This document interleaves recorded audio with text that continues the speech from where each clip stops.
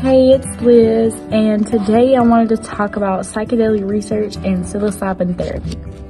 The molecular structure of psilocybin, a naturally occurring psychedelic compound found in magic mushrooms, allows it to penetrate the central nervous system, and the scientific and medical experts are just beginning to understand its effects on the brain and mind as its potential as therapeutics for mental illnesses. Backed by $17 million in funding, researchers build on previous work and expand research on psychedelics for illnesses and wellness. 1, to develop new treatments for a wider variety of psychiatric and behavioral disorders with the aspiration of treatments tailored to the specific needs of individual patients.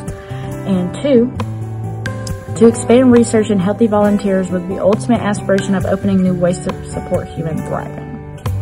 Previous studies by Johns Hopkins medical researchers showed that psychedelic treatment with psilocybin relieved major depressive disorder symptoms in adults for up to a month.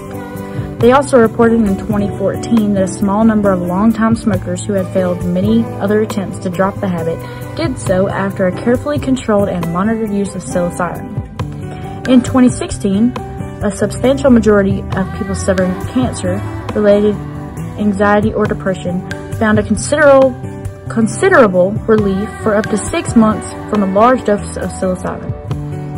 In a small study of adults with major depression, 2 doses of psilocybin given with supportive psychotherapy produced rapid and large reductions in depressive symptoms, with most participants showing improvement and half of participants achieving remission through the 4-week follow-up.